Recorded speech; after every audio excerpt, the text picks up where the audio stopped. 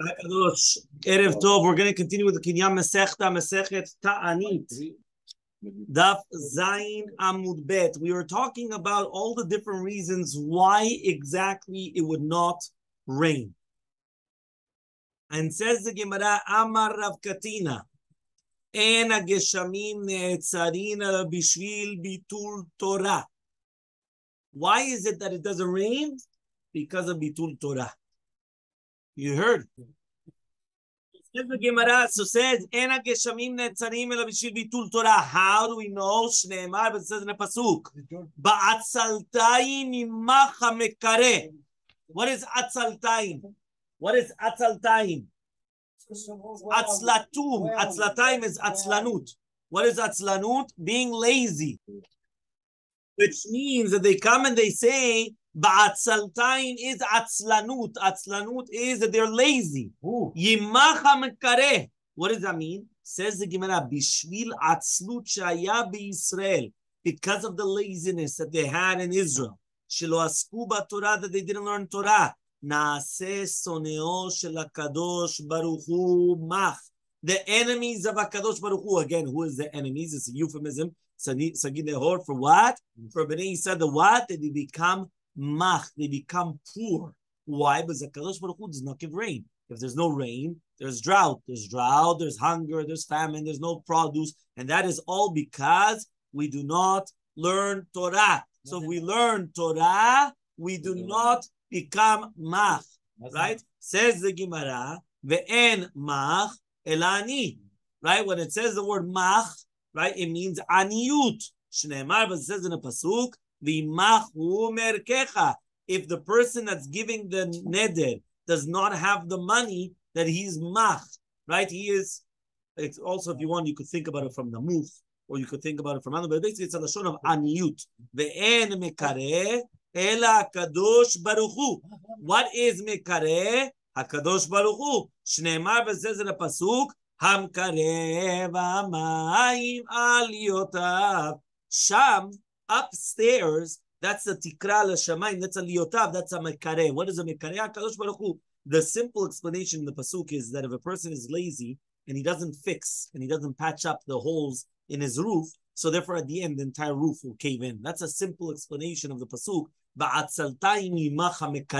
That when a person is lazy, his entire roof will cave in. However, though, the Gemara is making the drasha that it's talking about that if a person does not learn the Torah, so therefore he will become, right, mach. He will become, right, he will become poor. This is all the pasuk of teaching us of the Torah. Rav Yosef Amar. Rav Yosef says, I have another place where to learn it from. You guys are learning it from the pasuk from Ba'atzaltai mimacha mekareh. There's another pasuk. Rav Yosef says, mehacha, from here, it's a pasuk in Iyov. Ve'ata lo re'u or bahir hu b'shehakim veruach averav attarem.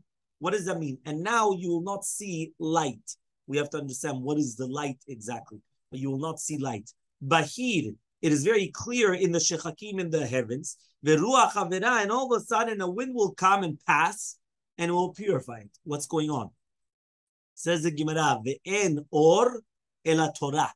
Right? We always say that the Torah or, Kinyan mitzvah, the Torah or. So the Torah is a light upon the nations. The Torah is a light upon Bnei Yisrael. The Torah is light. So that is the pshat of or. So be'ata, and now, if you don't see Torah, bahiru b'shechakim. What does that mean? Tana devere b'Yishmael. They learned in the academy of Ishmael. Afilu b'shah sherakia naaseh be'orim be'orim.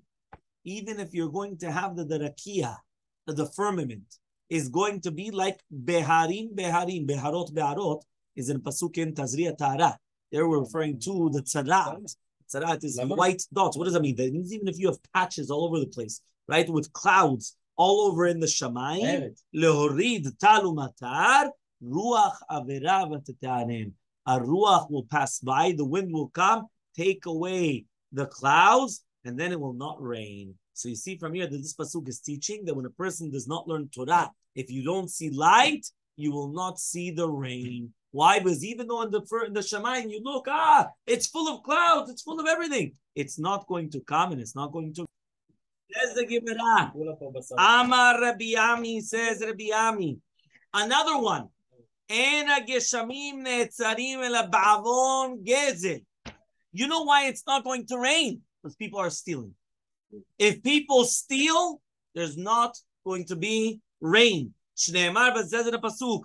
Al kapayim kisa or.